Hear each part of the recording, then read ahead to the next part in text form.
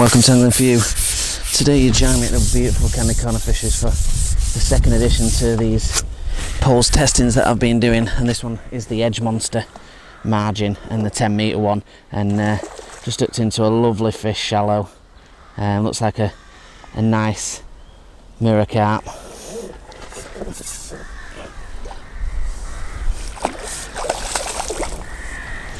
And as you'd imagine, lots of strength from this Edge Monster.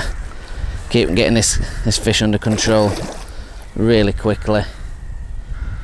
And I was a bit concerned when I did the unboxings about the length of the top kits, and they are a bit long for me, but I feel with this 4 metre landing net handle that I've got here, I don't think it's going to be that much of a problem. But you guys that have maybe got a smaller landing net handle, it would be a good idea to maybe invest in something that's a little bit longer. But then again, you've got a higher reach, so it shouldn't be a problem than most of the people have than me. So if you've not watched the first edition, which is the response margin at Candy Corner, then definitely worth giving that a try out. The filming that we're going to do today is obviously a little bit of shallow, a little bit of margin, and a little bit of paste fishing sort of in front of us. That's the plan. Fingers crossed we'll achieve that. And we've got the exact same rig on as that we did on the margin response video, and that is a 020 mainline straight through, a little ProGen jigger float on, and a 14s KKMB. We're looking at a 14 to 16s hollow again, and we just shuffled that one into the net. Oh, and that's a lovely fish. And if you've watched the first one, you'll see a trait starting to happen when you fish Candy Corner fisheries. Pretty much every fish you catch is an absolute wedge, and this one is certainly no different to that.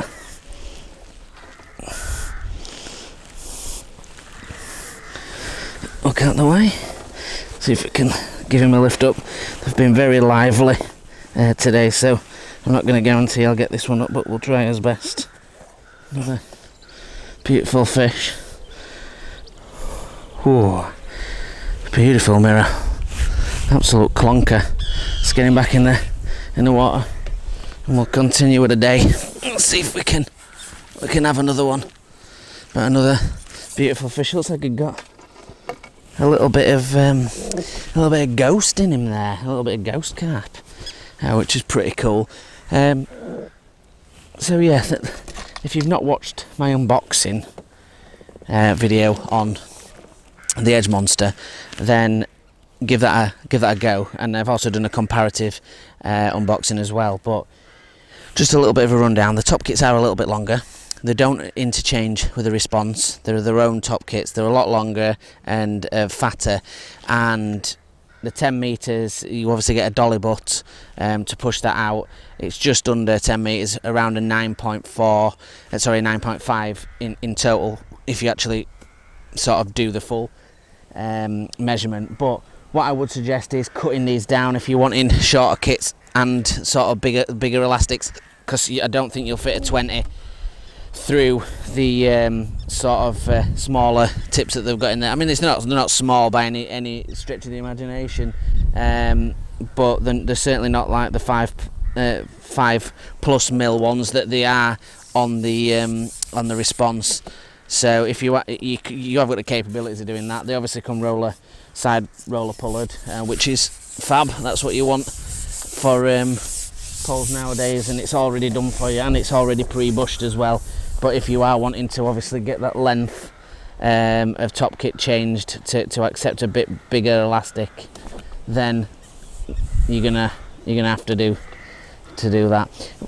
What's to notice is obviously we're fishing it shallow.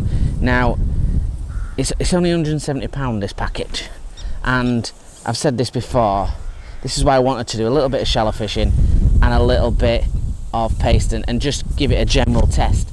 And I've done the same on the response, and this will give you an idea. Now, a lot of people by margin poles to just pull zoo creatures out of the edge, which is what they're made for. They're strong, you know, the wall strength is it's tough, and a lot of people use them for that. But there's a lot of people that I talk to that are maybe a little bit older, or they can't reach as far, hold as far, that buy these poles to just fish them as an all-rounder pole.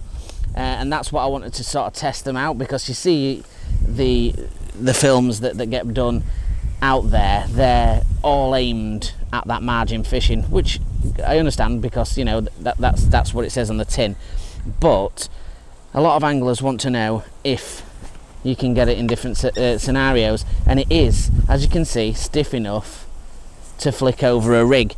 So if you want to fish even up to 10 meters with you know, ease, really, it's light and you can flick it over, and it's responsive enough to flick over without bouncing too much. Yeah, all right, it's got more bounce than a response, but it's a response is a stiffer, better carbon pole. This is a budget pole, 170 quid, and you know, I think it's pretty good, to be honest. I used to have the Red Range, and that were around the same length, and if you've had it this long, it'd have been really bouncy, and you could have fished it shallow, but it'd have been a bit cumbersome. Whereas this is nice and light, it flicks over nice and easy, and it allows you to fish that shallow line on it. And today's review is a little bit different, trying to give you some information about different scenarios. So yes, we're gonna try and catch another on shallow. Right guys, so we're into another fish. Quite interesting, this one. It looked like it took the jigger float actually off the surface. It must have obviously upped itself, but it looked like it actually ate the float rather than the pellet. It sort of took it as it landed, which was quite interesting. But I'm pretty sure it's going to have had a nook in itself, otherwise we wouldn't be still attached. But he's not very happy, that's for sure. Great strength in these poles, just by lowering that tip. And that's a little tip for you for any pole fishing. When you're playing a fish, sinking the tip is just bringing that fish back to you. And sometimes even the tip in the water, if you try and pick somebody up that's heavier than you, and then you try and pick them up when they're in water, obviously you can do it, and that's what effect it sort of puts on the fish when you put the tip under the water. It just creates, you know, more pressure for you to be able to control them. But this seems like a good fish, and it's still not ready to come in. And it's a set, like I said, it's the same rig I had before on the response, you know, review. So it's 020 line, so we can lean on it a little bit. 14-16 hollow. Like I said in the other video, I do like, even though this is a more beefed up hollow than I normally would use, probably something 8 to 10 or something like that for an average stamper fish, but for shallow fishing. But when you still need it to be soft enough for the fish to swim out, and obviously these are a bit bigger fish, so I do need a slightly stronger elastic, but it does need to be supple enough to steer them out the peg. As you can see, it's not attached to the float, so that's good. So he's definitely taking the bait. If I just saw that fish wallow on the surface, and I just flicked it over in front of it, and it, like a lot of times carp do, they just take it on pure impulse. I will mention though, if you're going to go out to your local fishery, and I did mention it in the other one, just check, see if there's a booking system or what they've got in place for COVID-19. For Candy Corner, we booked this with Jamie online. You can book your peg, you can book your bait. He's got a screen up, you dip your nets and just pretty much go to your peg. He puts all the bait out for you on the shack when you get here. It's got a sneeze screen, so there's no sort of contamination wise. But you know, just make sure you check that for your venues and see what they've got in place, because sometimes you might be disappointed if you think you just some venues are just turning up but some aren't, and you don't want to turn up and not be able to fish. So worth checking. This fish is not giving up. I mean, the 3 fish that I've caught, 2 on the obviously on the response review, and and the two, this one and the other one before it, all been good fish. And if you're ever going to get a chance to come to Candy Corner in Doncaster, that's one thing you won't be disappointed by, is the size of the fish. And we're on AJ's Lake, as you will have seen from the sort of the other review. We're filming them both on that same day, and that gives you a good comparison between both. But this Lunkit is alright actually when you're trying to put a bit of height on them, but every time I put height on this, it's just going to the bottom of the pond, so it does make me think, the way it's side into side, that it is quite a substantial fish. Now, believe it or not, the fish actually do go in to excess of 30 pound in here. This is definitely not a 30 pounder, but it is commonplace to catch really sort of mid-sized doubles upwards, even into the sort of 20 pound bracket. So just make sure you beat. This is why you just do need the gear, and this is one of the reasons I wanted to bring these two margin poles here, because the fish fight hard. And there's still a lot of strength in this kit, even though it's not been cut back. And again, it's still not happy, still not ready.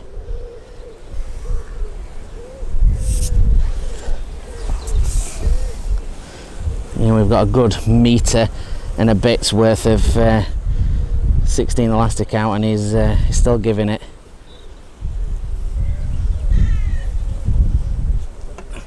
This is where you need your 4 metre landing net handle, and again, that's another absolute unit. And that's definitely the biggest one of today. Let's get him a bit under control. He's wedging between my legs.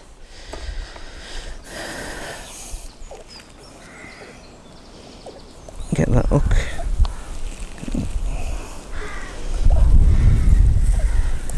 That hook out. And as I thought, it was sort of bizarrely hooked, because what's happened is he's come up to take the actual float, which is really bizarre. No, not my finger. So he came up to get the float, and he's just been hooked under chin. That's why I probably fought so hard, but he's a good fish, and I'm just gonna let him chill out a second while so I definitely want to pick this one up for you, because he's got really nice markings, and he's got a really nice sort of dorsal fin as well. So let's see if he's gonna play a ball.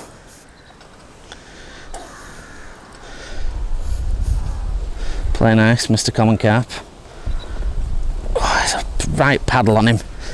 Oh, and what an absolute unit! What a fish that is. Let's get that back in the net and back in the water, and get into some paste fishing now, and see what else we can get out on this Edge Monster.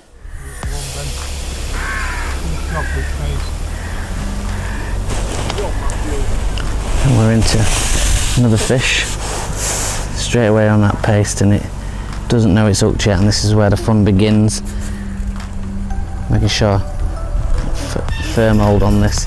Don't always be. Sometimes it's really tempting to get back to that top kit, and these fish tend to wake up once you've got them on a top kit.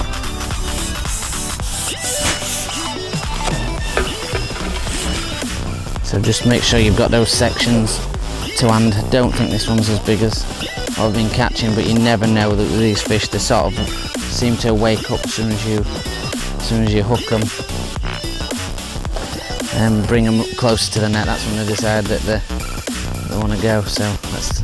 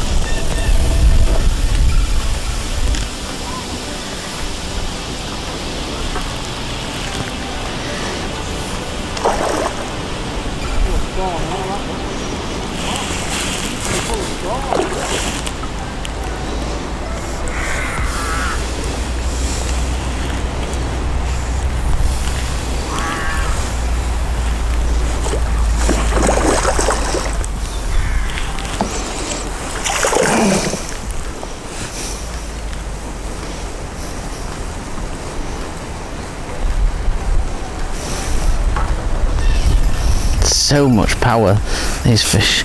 It must be nearly done.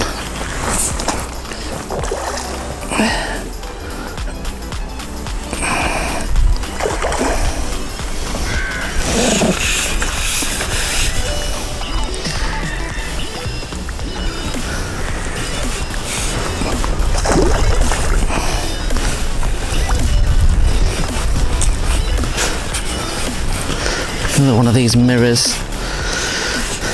And there he is. Up and in.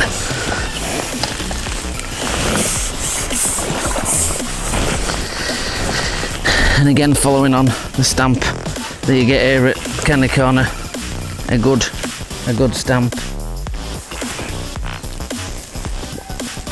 Up perfectly in the corner of the mouth. Beautiful paste hooking. Make sure the line's out of the way.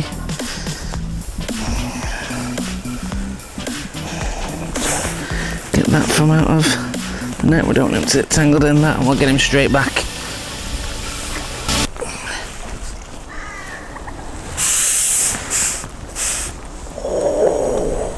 They're so strong, aren't they? So strong. When they go like that, you just got to use those margin poles and just hold on and sink it.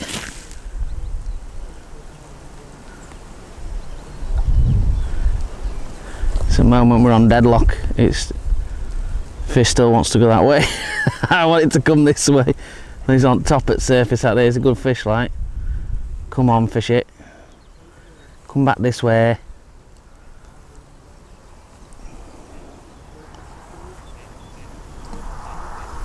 Oh, it's so strong, this fish. Even though it's a margin pole, I still don't want to give it, I don't want to get it no more.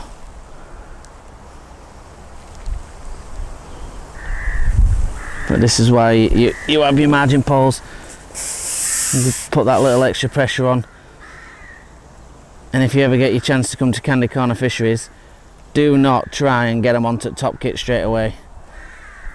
Because they're so strong, and they go once they go out there, if you haven't got sections ready or you haven't got something attached to it, even with strong elastic, you're struggling. This is 16 to 18 elastic, and it's alright, it's hollow, so it's stretchy, but it's still going for it. And 020 line. This is where you got to trust your gear and hope that you've tied everything properly.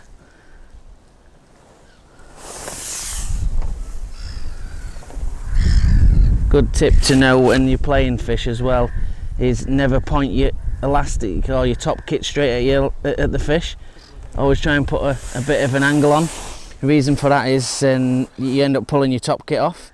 You bottom your elastic out faster, but you also end up potentially pulling your top kit off, which is obviously not good.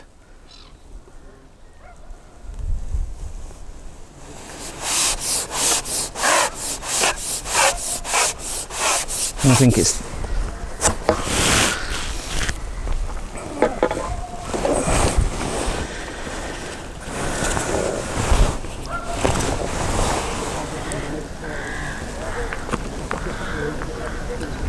and it's still not done, is this fish?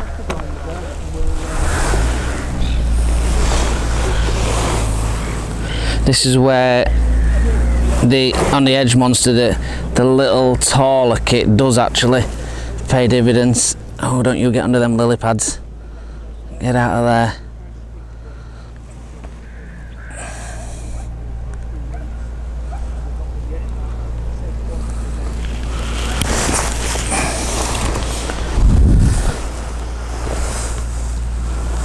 And I know exactly where to go. I have to stand up, just giving it a little bit of side strain. It looks like it's one of these commons again.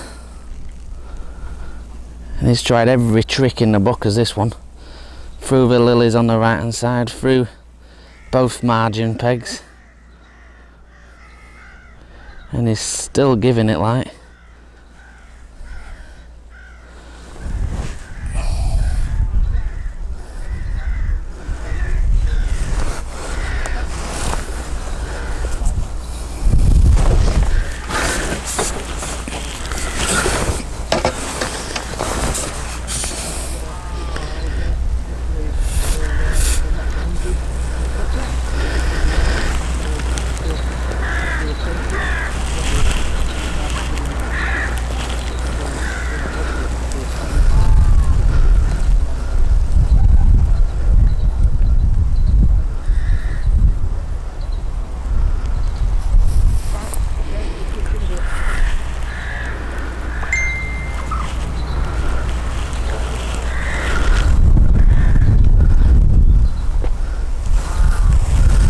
it'll fit these commons.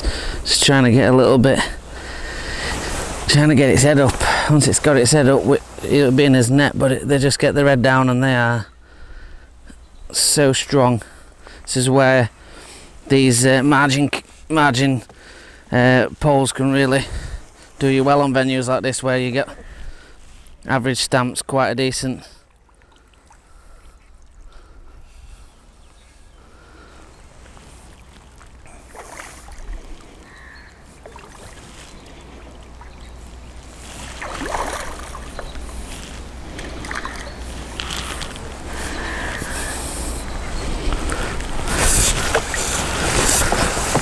It's not a common, it's a mirror, but he's in the net and that's what's most important. Ugh. Tamed, good old kipper. Hooked in the corner of the mouth.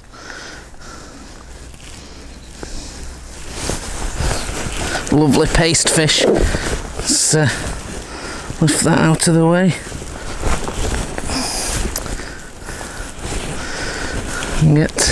See if he'll behave his end. He must be knackered, so I'm hoping so. It's a lovely fish. Let's get those edges baited up and see if we can pull a few out from down there.